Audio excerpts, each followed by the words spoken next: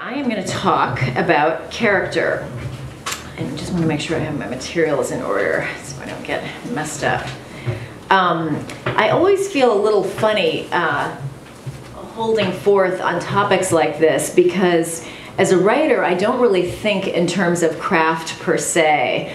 I tend to write pretty unconsciously, at least my first drafts, and while I do years and years of editing trying to kind of tame those and shape them into something that's tolerable, I don't really use for myself terms like voice, description, characterization, point of view.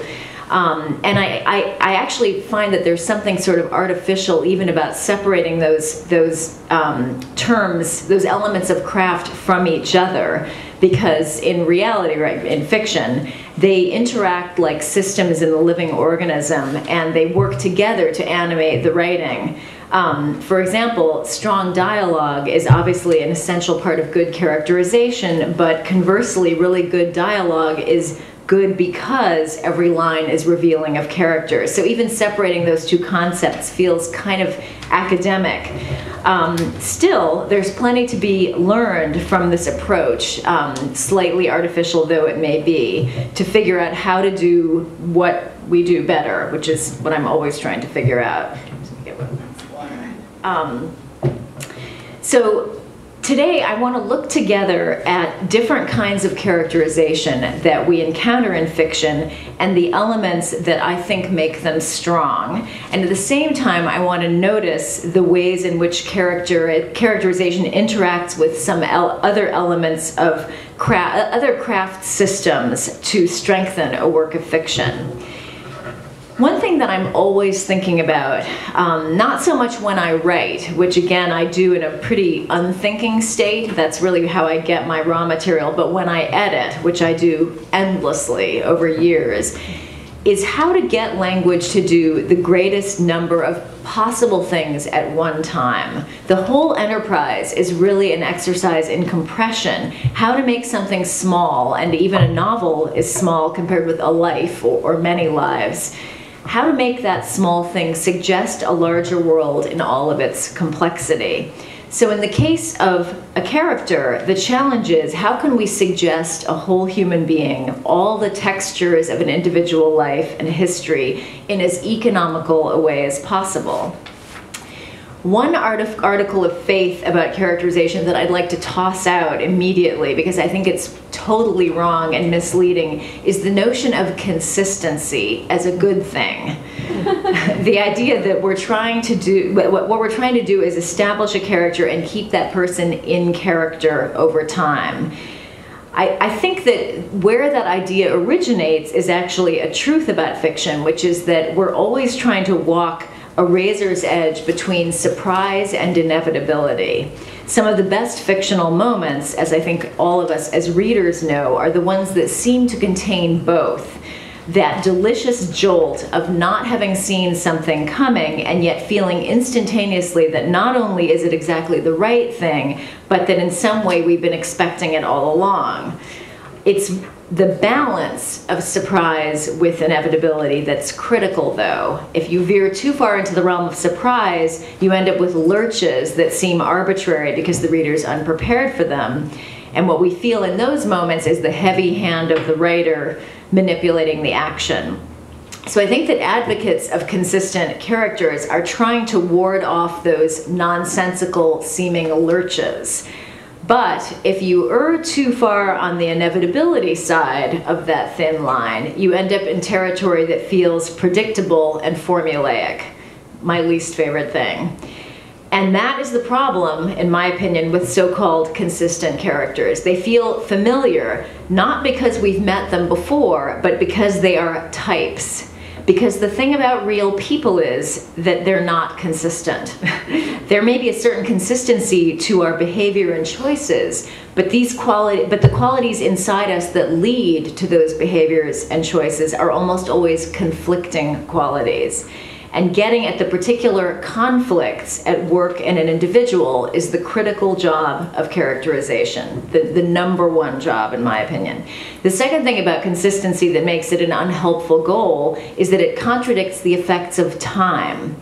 So time is always passing in life and in a work of fiction, and therefore stasis is not really possible. Even someone who hasn't changed reads differently, both on the page and in the world. I think we all know some people like this. After time has passed, the same set of qualities registers very differently in a young person, for example, than it does in an older person, because the world around that person has changed even if they haven't. So successful fiction, to my mind, owns those changes and controls them rather than trying to impose, establish, and then sustain an artificial stasis. Now, someone who wanted to basically blow away everything I've just said can do it in 2 words: Jane Austen. The characters in Jane Austen's novels are completely consistent, and they actually don't change over time, even though they do learn things. You might even call them predictable, and that, mind-bogglingly, is a delight in Austen's work and contributes to its dynamic and superb quality. How she pulled that off, I still don't know. It's, to me, one of the great literary mysteries is how her novels can be so good. They shouldn't work, and yet they work better than almost anything else, which is why another thing I strongly believe is that there really are no rules at all in fiction writing, despite what people standing at podiums might tell you. If you can pull it off, more power to you. However, for us mortals in general, in my opinion, surprise and contradiction tend to work better.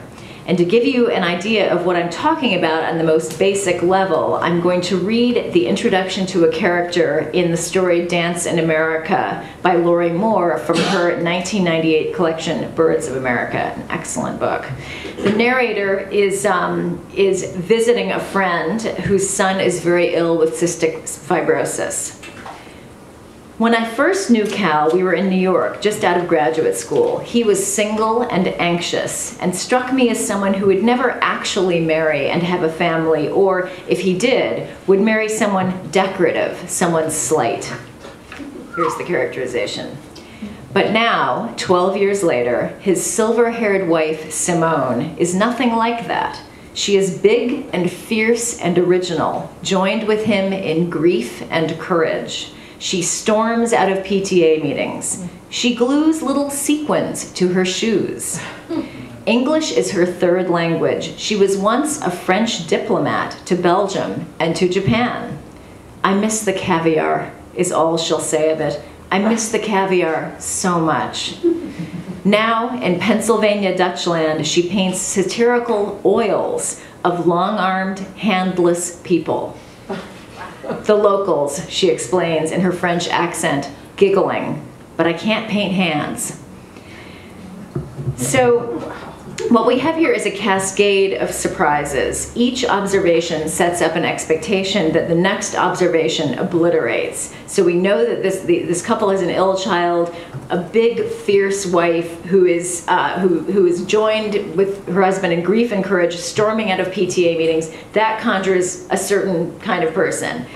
She glues little sequins to her shoes, immediately undercuts that sort of, uniformly fierce impression.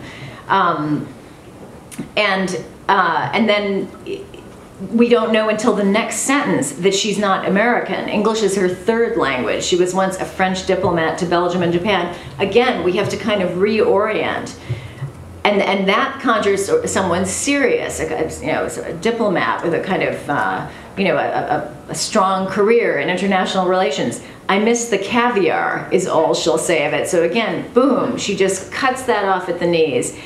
And I miss the caviar so much.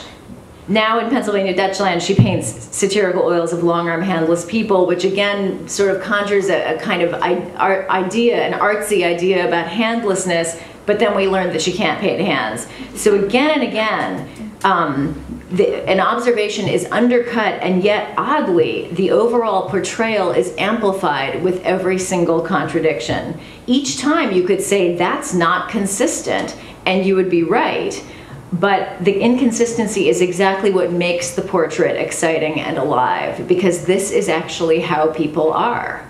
Moore doesn't have time to give us this person's backstory. I have just read you the entire introduction to this character. That now it's a short story. She's got to keep it moving. But she does it. We get it. We don't really need any more on this woman. We can just see her in motion. And that kind of compression matters even more in short stories. There's just very little time for a lot of exposition, but she makes that unnecessary. So what I've just read to you is what I would call an initial characterization. We've never met this person before, and it's our first look at her. Initial characterizations are essentially descriptions, and this is where the boundaries between those two craft elements begin to collapse. Good description is good because it reveals as much about the observer as it does about the person or thing being observed. The ideal is what I would often find myself calling with my students last semester at NYU two-way description, meaning that something or someone is being described, and the quality and choices of language reveal to the reader the character of the observer as well. So we're basically learning two things at once. Edith Wharton was a master of initial characterizations that tell us as much about the observer as the person being observed.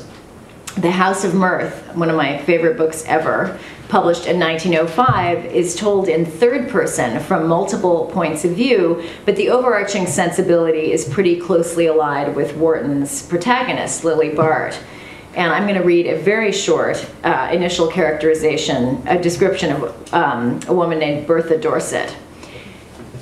She was smaller and thinner than Lily Bart, with a restless pliability of pose, as if she could have been crumpled up and run through a ring, like the sinuous draperies she affected.